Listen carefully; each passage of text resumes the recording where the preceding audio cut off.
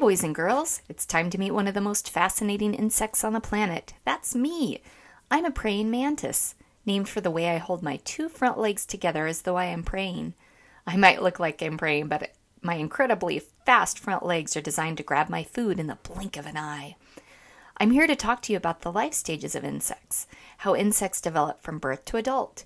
Many insects undergo a complete change in shape and appearance. I'm sure that you're already familiar with how a caterpillar changes into a butterfly. The name of the process in which a caterpillar changes or morphs into a butterfly is called metamorphosis. Insects like the butterfly pass through 4 stages in their life cycles: egg, larva, pupa, and adult. Each stage looks completely different from the next. The young never resemble or look like their parents and almost always eat something entirely different. The female insect lays her eggs on a host plant. So what is a host? When the eggs hatch, the larvae that emerge look like worms. The word larva is singular and the word larvae is plural.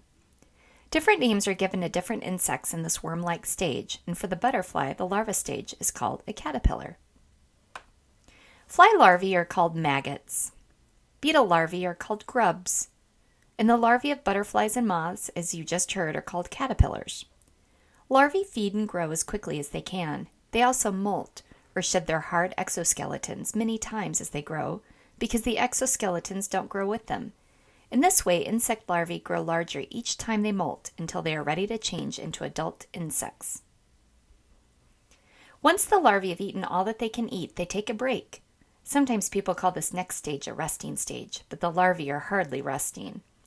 A larva often spins a cocoon to protect itself during the pupa stage, when it will remain quite still for several weeks.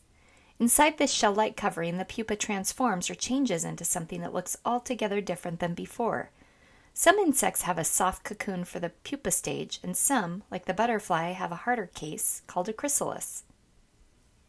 If you've ever seen a butterfly emerge from its chrysalis, you know how extraordinary it is to watch the first flutter of its fully developed butterfly wings. Its wings were completely invisible before it disappeared into its seemingly magic chrysalis. It looks nothing like it did at any of its earlier stages. Scientists call this progression through 4 separate stages, a complete metamorphosis. So the word progression means a connected series of events. I can't argue with that, can you? The change is indeed complete. Butterflies, moths, beetles, and flies all undergo a complete metamorphosis. Not all insects changed so completely. Some insects young, like mine, are miniature or very small, models of their parents after hatching. They do change, so they do experience a metamorphosis. But because it is not a complete change, scientists call it an incomplete metamorphosis. Just like you, the young start off as a smaller version of what they will end up being. Just as you started off as a baby person and are slowly growing into an adult person, some young insects slowly grow and change into an adult. A praying mantis goes through 3 life stages: egg, nymph, and adult. In the autumn, the female mantis lays as many as 400 eggs inside an egg case attached to a plant. In spring, the eggs hatch. The tiny praying mantis babies emerge from the egg case. These brand new hatchlings or nymphs don't quite look like me, do they? A little later, the nymph resembles me more. The only thing it is missing is its wings. Even though you can't see them yet, there are tiny developing wing buds. These nymphs eat the same sorts of food as I do as an adult praying mantis: flies, aphids, moths, and other insects, just smaller. Let's take a close look at one of these nymphs. Can you tell at this stage that it is an insect? Can you find its head? How many legs are on its thorax? Can you see how many pairs of wings it has? There are 2 tiny wing buds, but they're hard to see. Is there a 3rd section as well? What's that called? What is the outside skeleton of an insect called? Right, an exoskeleton. The baby insect or nymph is born with an exoskeleton, but these hard, non-living coverings do not grow with the growing praying mantis nymph.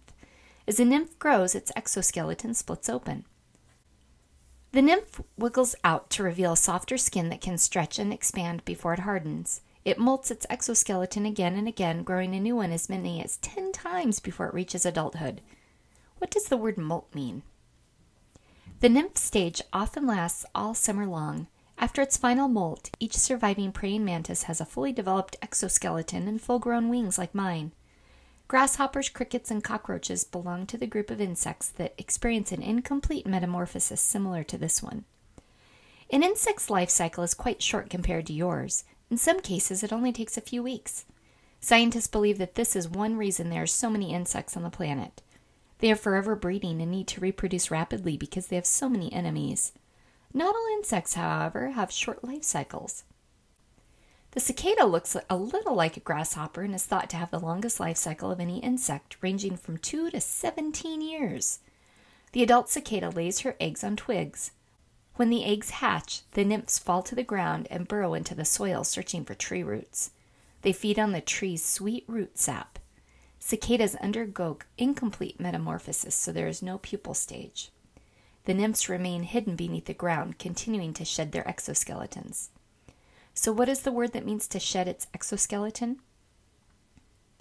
Once they are fully grown, they make their way to the surface again, shed their skin one last time, and emerge as winged adults. For some reason, all of the cicadas in an area emerge at once, either every 13 years or every 17 years. When the cicadas all emerge, they fly everywhere, and their calls are very loud. When hundreds of flying insects swarm through the air, their loud buzzing noises and the snapping of their wings make quite a loud noise. Next time you will meet some other flying insects that may also travel in swarms. Can anyone guess what insects they might be? I'll give you a clue. Bzzz.